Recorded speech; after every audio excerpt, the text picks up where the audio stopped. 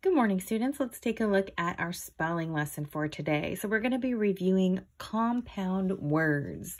Before we go ahead and look at the words here, or maybe go ahead and look in the words and think, see if you can remember, what is a compound word? What does a compound word have to make it a compound word? So hopefully you remember that compound words are just made of two actual words.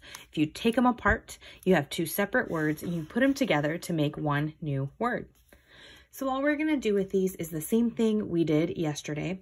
We're going to take a look at the word, try to write it out next to it, then we're going to cover that up and then write it one more time. Okay, that'd be the best way to do this.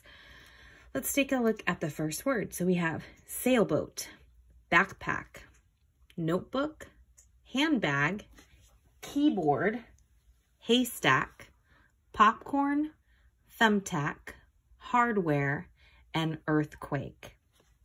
All right, so if I were doing this copyright cover, I'm just looking at the word sailboat. I'm going to go ahead and copy it. Now I'm going to cover it up and think about first, how do I spell the word sail? Easy peasy, expected spelling pattern. How do I spell the word boat? Notice I'm not putting a space between the L and the B. Another expected spelling pattern for boat, and that's how you spell sailboat. Let's take a look at the directions for the bottom here. It says, these compound words broke during delivery. Match up the bits and pieces, then write the completed words in the boxes below. So what you're going to try to do is match these words here with these words here. You're going to put them together to make one word. So for example, let's say you only have 3 to do, so I'm not going to do one of these for you. But let's say that up here I had the word quake, and over here I had the word earth.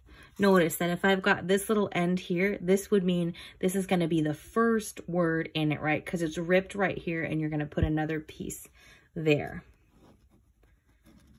Okay, so I would take earth and quake and put them together if there was a box down here for that. And I would write earthquake. So that's all you're going to do with these parts here. And I'll go ahead and read them for you. So we have tack, pack, wear, back, hard, and thumb. So you want to go ahead and take a look at them and just try to put them together. So I could say back tack, is that a word? Thumb wear, is that a word? So you might have to switch them around a little bit in order to get the word you're looking for.